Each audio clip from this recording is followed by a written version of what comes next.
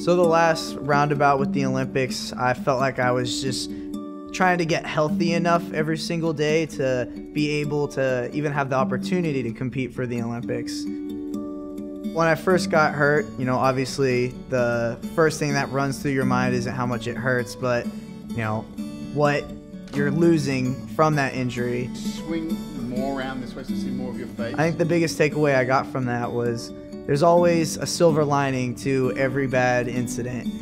So even though I got hurt and broke both my ankles, I was able to come back and do more on pommel horse and rings, and that was my ticket to make the Olympic team that year.